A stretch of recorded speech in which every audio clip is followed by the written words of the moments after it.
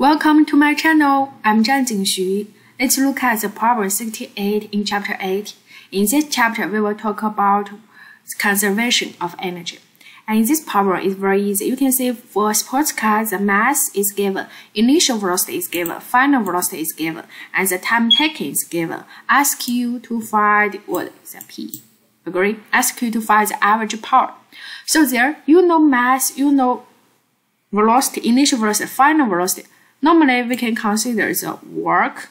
We can consider the work as a bridge to connect these two parts. Agree? Because you know this one, and also you know T, you need to find the P. So, it looks like the work is a bridge between these two group of quantities. See, if you know mass, initial velocity, final velocity, how can you find the work? There, work energy principle. Do you agree? The net work equal to final kinetic energy minus initial kinetic energy.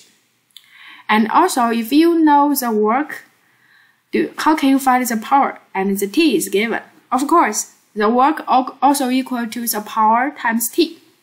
Now you can see work can be a bridge. We just use this term equal to this term. Very easily we can find the P. In this equation, we can find mass V2, V1, T is given. So we can get the final answer very easily. Thank you.